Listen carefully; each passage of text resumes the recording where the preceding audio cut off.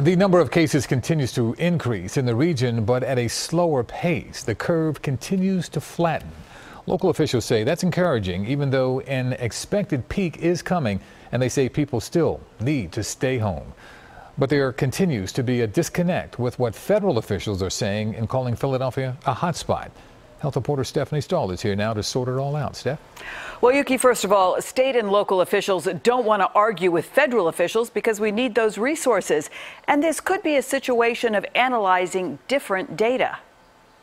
We're glad for the attention because we need all the resources we can. Health Commissioner Dr. Farley, in responding to the new federal attention, continues to say the numbers of COVID-19 cases are a little better in Philadelphia as we approach an expected peak. An area of particular concern we were briefed on this morning is the city of Philadelphia. That bombshell on Wednesday had federal officials identifying potential hotspots and bunching Philadelphia with our surrounding cities. Now, in the Philadelphia metro area where I come from, it's 1,400 cases per day. This, of course, includes Camden, the counties around the Philadelphia metro, and Wilmington. Yes, the region has had an increased number of cases, but the pace has slowed. Dr. Farley says federal officials appear to be looking at trends rather than specific numbers. I'm more optimistic about our trend, that it's been rising quite quickly, but in the last few days it has been rising much more slowly.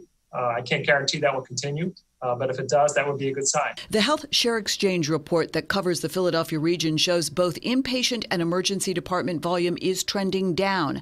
And it highlights neighborhoods in Philadelphia with the highest concentrations of COVID-19 cases. At the top, Cobbs Creek, Kingsessing, followed by Fox Chase, North Philadelphia, West Philadelphia, and Fairmount. Our message to the people of the Philadelphia area is now more than ever: practice the social distancing.